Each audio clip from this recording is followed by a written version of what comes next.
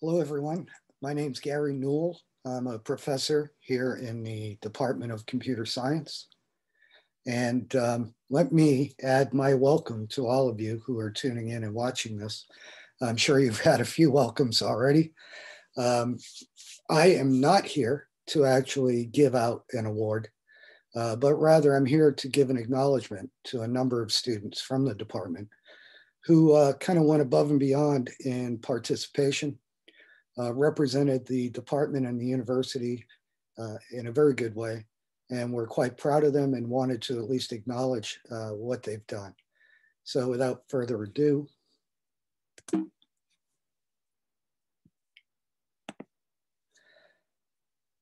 I am going to acknowledge for the department the 2021 ICPC programming teams.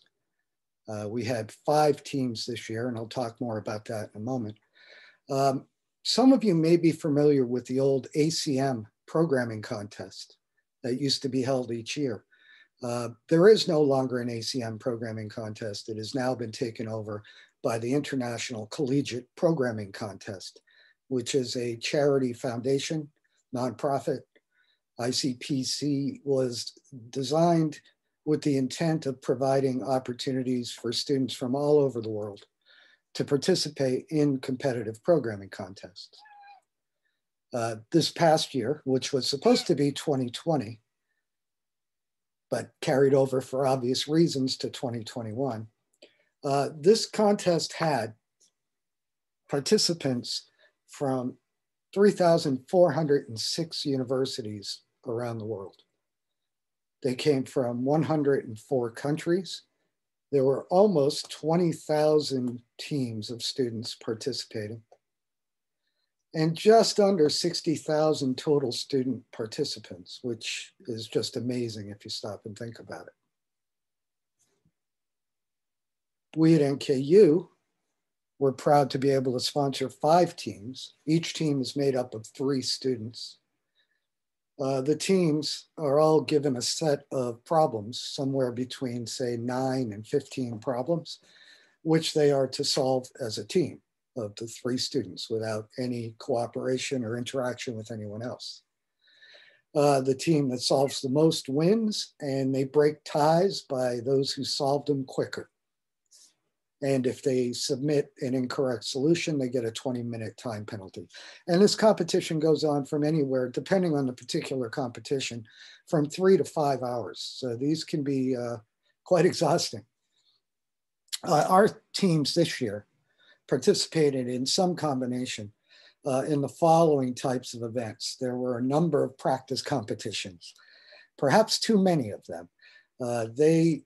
Because this was the first time they've ever tried to hold a competition like this virtually, so from a distance, they were pretty paranoid about how it was going to work out.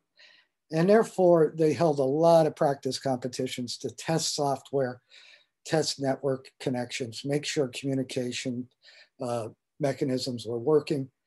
And so all of our students participated in at least one, some of them many practice competitions. There was a qualifier. We had 4 of our 5 teams participate in the qualifier. From there, it went on to the regional. We're in the mid-central region. That would be schools from Tennessee, Kentucky, Missouri, Arkansas, Indiana, and I think parts of Southern Illinois are also in there. There may be 1 or 2 others I'm missing, but that's pretty much what it is. So there are dozens of teams and participating in that. We had 3 teams participate in that competition. One of them did quite well. They actually made it in. They qualified via the regional to make it to the North American division competition.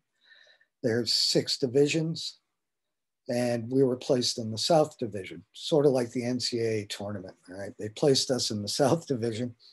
And they just recently completed that. They did well. I'm sure they're not as happy as they probably felt they could have done better, but I think they did real well. Just qualifying and getting to the divisional was quite an accomplishment, and I applaud them for that.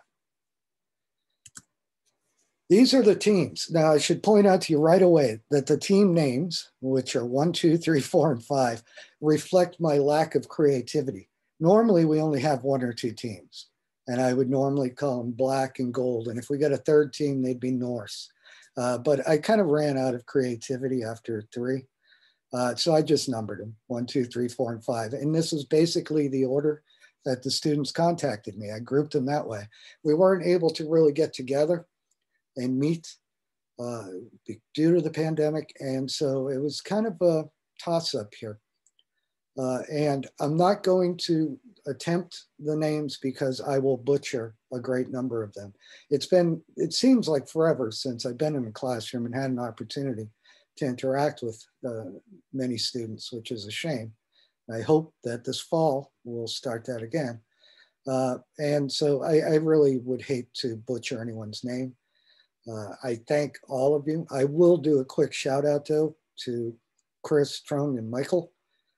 They were the team that did qualify for the division. It's been a number of years since we've had a team qualify for that. And so they did a great job. If any of you students who are watching this think you might be interested in trying it, it can be a lot of fun. Next year will be hopefully great. We're going to be hosting it on campus at NKU. Gives us a chance to show off our resources and our students. And if you think you might like to do it, hit me up with an email or just look for the announcements. As soon as I get word on what's going to happen next year, I will send out an announcement. We'll organize some teams. I hope to have some meetings. I think we've recognized some of the topics that we need to focus on to ensure that our teams qualify better. But anyway, I want to thank all 15 of you. And the department thanks you very much for your time and effort, particularly since some of these things were held during the school week, which isn't particularly brilliant, but that's what they did. But thank you all again, and congratulations to everyone. And for everyone who's going to get an award today, congratulations as well. Thank you.